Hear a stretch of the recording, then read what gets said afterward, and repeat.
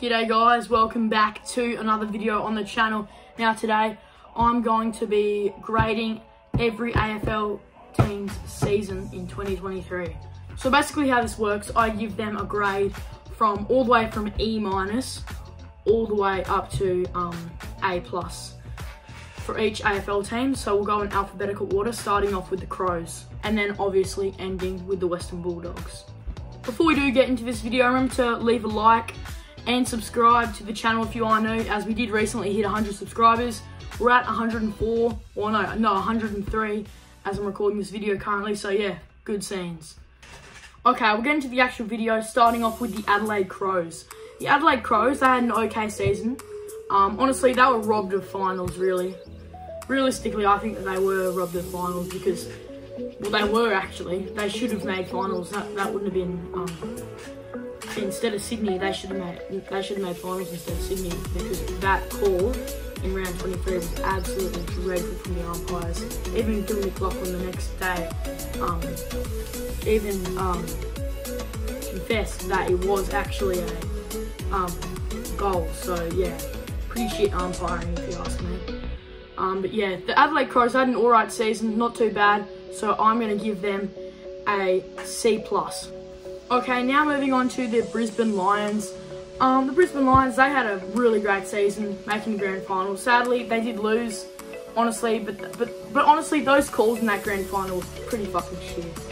So I think that Brisbane should have won the grand final, but it is what it is, I guess. Collingwood won. But all over, like the whole season, they had a pretty good season, all in all. Probably one of their best in a while. So I'm going to be grading them A-.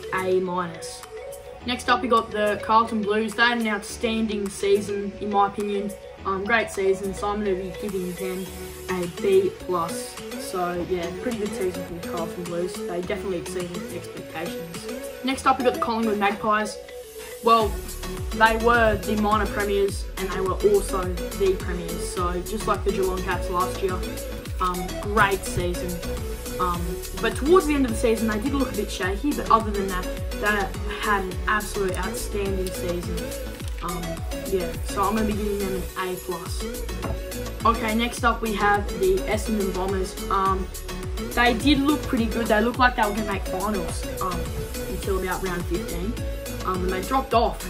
They really dropped off. They fucking fell off a fucking cliff and broke every single fucking bone in their body in round 15. But around round 15, they dropped off entirely. It was pretty sad to see.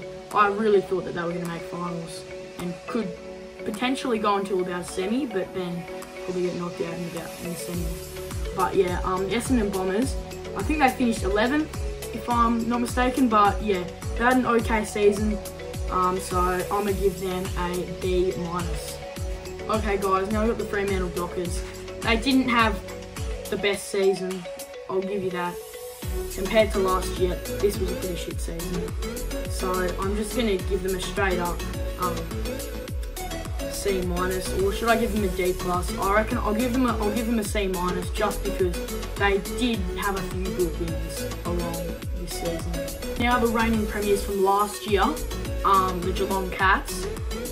Yeah, they dropped off really bad this year, really bad. Yeah, I think they finished 12th from the year before, winning one premiership, finishing first, plus actually winning the grand final by 70+ points. Yeah, not the best season for the Geelong Cats, but I'm going to give them a D+. Okay guys, next up we have got the Gold Coast Suns. Dropped off a little bit. People thought they were finals contention. They really weren't, honestly, in my opinion. So I'm just going to give them a D+. What can I say? GWS Giants, outstanding season. Everyone had them 16th, 17th, wooden spoon, most people had them. And they finished 7th on the ladder, making it all the way to a prelim final, nearly beating Collingwood. Realistically, they should have won that game because that was a shit call. There was a couple of shit calls in that game. I swear the umpires were on Collingwood's side in the finals this year. But yeah, they had an absolutely outstanding season, so I'm going to give them a B+. The Hawks, they didn't have a bad season. Wasn't too bad, finished 16th, but it wasn't too bad compared to North and West Coast. So I'm going to give, I'll give the Hawks, I'll give them benefit of doubt. I'll give them a D-. I'm not going to put them in the E's. There's only 2 clubs that are in the E's, and I think we all know who they are. One of them being my club. But yeah, I'll give them a D-. They didn't have too bad of a season. Okay, next we've got the Melbourne Demons. They had a pretty good season as well, but the only downside to their season was really finals. With finals, they went out in straight sets for a 2nd year in a row. Actually, yeah. Melbourne Demons and Port Adelaide, 2 of the top 4 sides, both went out in sets. So, yeah, it was pretty shocking this year to see Carlton and GWS to go through to the prelims instead of them.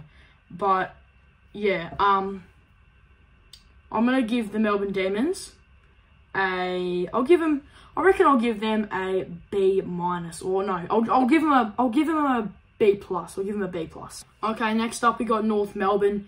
Yeah, they had a not bad. Oh, yeah, it was fucking bad. Not as bad as the last 2 years. Obviously, West Coast finishing wooden spoon.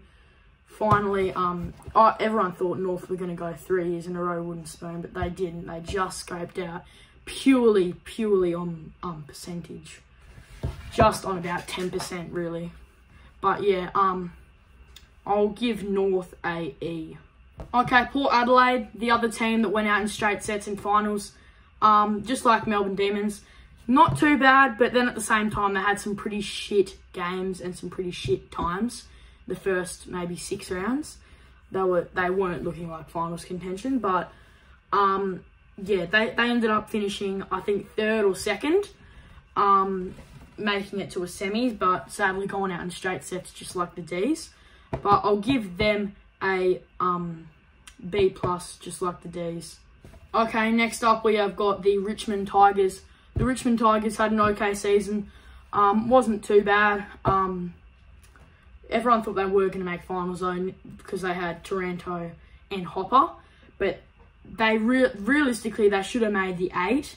They should have played a bit better this season. Everyone thought they were going to, but yeah, they just didn't live up to the expectations. So I'll give them a C. Okay, guys, we're nearing to the end. Now we've got St Kilda. Yeah, they didn't have too bad of a season. They made it to semi. Oh no, they didn't. They got knocked out in finals, round 1. But to be fair, they were actually in finals was actually surprising because everyone thought they were going to finish in the bottom 10, somewhere in the bottom 10. But no, they actually made finals. So yeah, that's a plus for the Saints. But yeah, I'll give them, I reckon, probably a C, or no, not a C.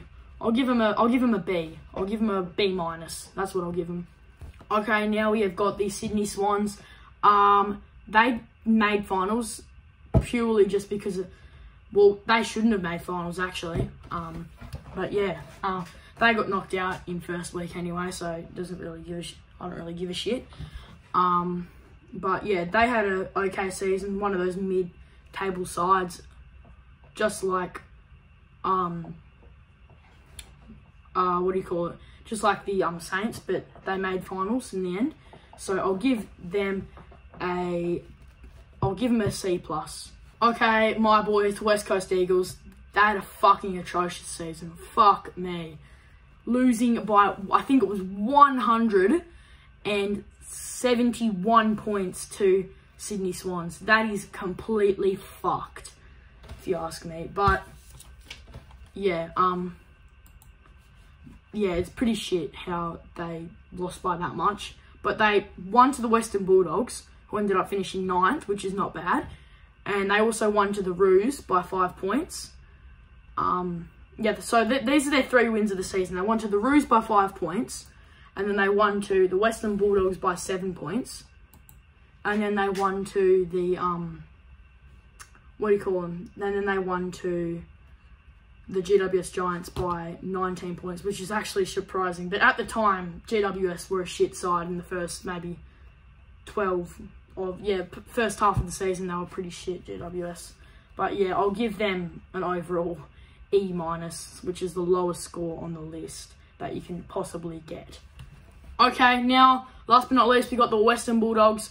They finished 9th, just missing out on finals, which is pretty sad, honestly. They should have made finals. I think that late West Coast loss in round 23 really costed them finals chances. Because if they didn't win that, I think if they won that, they would have made finals, and it wouldn't have been GWS or Sydney. It would have been Adelaide and Western Bulldogs. But anyway, yeah, I'll give them an overall C on their season.